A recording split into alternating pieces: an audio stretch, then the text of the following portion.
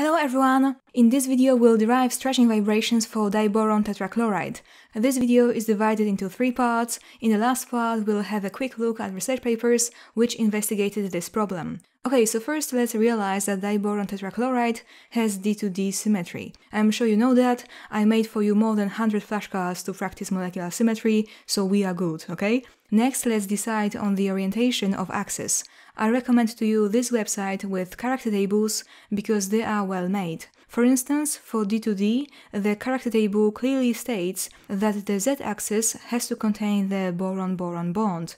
Some tables are not so clear about it, and you have to figure it out by just looking at the entries of the table. The position of y and x-axis does not matter that much in this particular case, so let's pick that y-axis is up and x-axis is sticking out of your screen. Now let's label the bonds and let's notice that we have 2 different set of bonds, BB and BCl. Now let's determine reducible representation for each set of bonds. Please remember that only the bonds that are not moved by the symmetry operations contribute to the characters of matrices that we are interested in.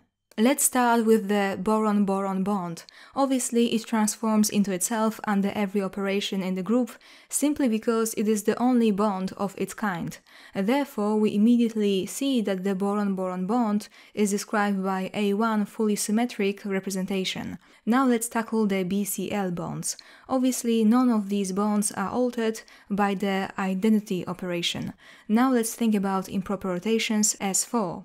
Please recall that S4 is a composite operation made of C4 rotation, here along the z-axis, followed by reflection in a plane perpendicular to the axis of rotation. Obviously, all the BCl bonds change place, so the character is 0. If you cannot quite see what S4 improper rotation does, please watch my video on improper rotations, where I explain it using animations.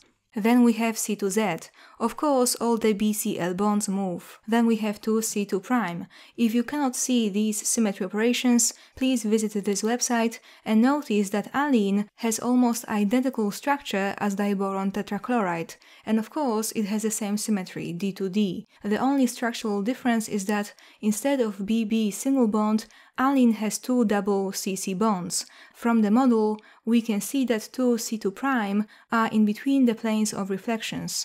Let's leave only one C2' and let's animate. We can see that 2 ends of the molecule swap. That is, all 4 BCl bonds will move. We expect that because C2's prime are, after all, perpendicular to the BB bond, so they have to flip the ends of the molecule. The last symmetry operations are planes of reflection, and of course, regardless of what plane of reflection we pick, there will always be 2 BCl bonds that does not move. Now let's break down the representation for the 4 BCl bonds. I have already showed you how to do that in one of my previous videos. So anyhow, we get these irreps. A quick note about Raman and IR activities.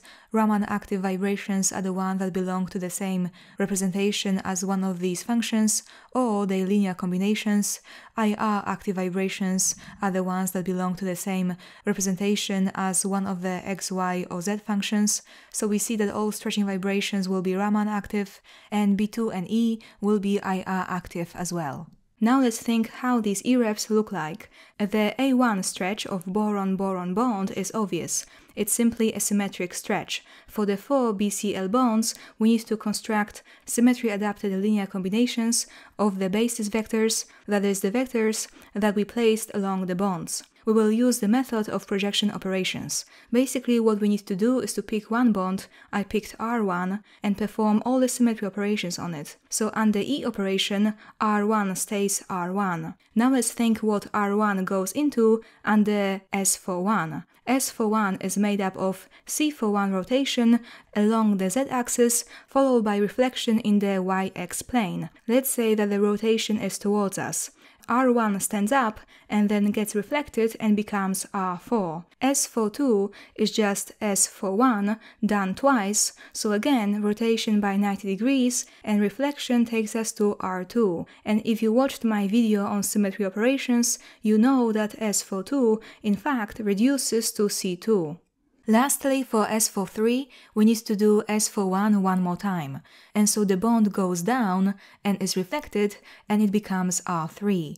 So under the two S4 operations, R1 becomes R4 and R3. Under C2, it's easy, R1 goes to R2, and then C2'. We will leave it for last. So let's do sigmas now. Sigmas in YZ plane takes R1 into R2, and sigma in XZ plane leaves R1 unchanged. Now let's return to C2's prime. If you wish, you can go back to the website that I told you about and examine the animations more closely, but I will show you a trick. In this case, we don't need any 3D models. We simply need to think for a moment. I'm sure you know how the A1 stretch of BCl bonds will look like, without the need of doing any calculations. It will be fully symmetric. All 4 BCl bonds are stretching outwards. We have 8 symmetry operations in D2d. That means the unnormalized symmetry-adapted linear combinations for A1 will be equal to this. Knowing that, what do we need under C2'? Well, R4 and R3. We don't need to know exactly which C2' transforms the R1 into R3 or R4. Why? Well, because our next step is to take this line and to multiply it by the corresponding entries by the irreps that describe the BCl bond stretching. Let's multiply it by B2 as an example. We multiply R1 by +1, R3 and R4 by -1, and we get -R3 and -R4, and then we need to multiply R2 by +1, then R4 and R3 by -1 again, and R1, R2 by +1, and we get 2R1 plus 2R2 minus 2R3 minus 2R4. If we multiply the line that I'm showing you in a blue box, component-wise, by A1 irrep, and A1 irrep has +1 under every entry, we get 2R1 plus 2R2 plus 2R3 plus 2R4, as I already told you we would. For E irrep, we get 2R1 minus 2R2. Now for the E representation, we need to construct 2 symmetry-adapted linear combinations because E irrep is 2-dimensional. First thing that we always need to try in these cases is to use a different set of bonds. So now let's take R3 and let's see what it is transforming into under symmetry operations. Please notice that we only need to focus on E and C2 operations, as only these entries are non-zero in the E irrep. So if we multiply this line by E irrep, we get 2R3 minus 2R4. Next, let's tidy these vectors. First, we need to get rid of common factors. In this case, every vector has a common factor of 2. Then let's normalize the vectors to the length of 1. Let's take a look at the first vector. Notice that there is a coefficient 1 in front of R1, R2, etc., so the length of this vector is 2.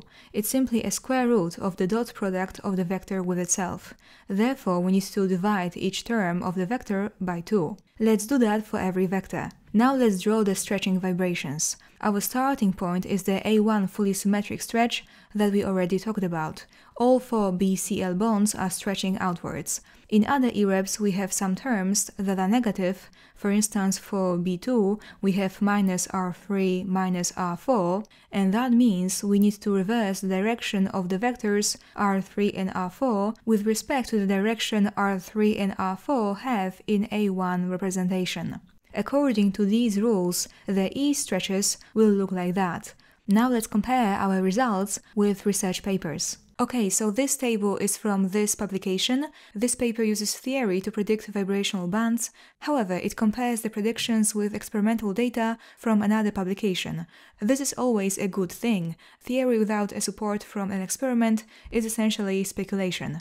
First thing to notice is that we have 12 vibrational modes for B2Cl4. They are also called normal modes, or fundamental vibrations, or just fundamentals. The table does show 12 normal modes. Bear in mind that E irrep always describe 2 vibrations of the same energy.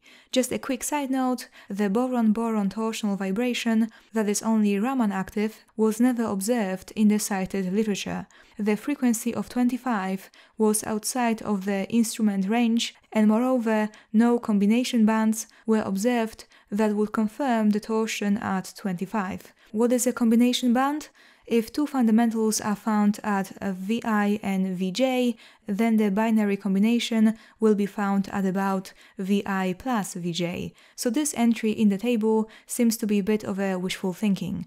Of course, there might exist a publication that did record the torsional frequency, but it is not the one that is cited. So be aware, it is actually quite common with research papers that you go to the cited paper and you might get slightly disappointed with what you find. I'm not going to comment on how satisfactory the correspondence between the theoretical predictions and experimental data is. For us, the bottom line is that all active fundamentals have been found and there is no ambiguity in matching the theoretical data with the experimental data. So these are the pictures of the vibrations from the theoretical study, and these are just the stretching vibrations and our predictions. Please bear in mind that the projection operation method that we used is very simplistic. It only captivates the essence, that is, the symmetry of the vibrations. The vibrations from the publication were derived using a software package which uses more advanced methods of getting vibrational modes. So that's all I have for you today. I hope it helps. Thank you for watching. Bye!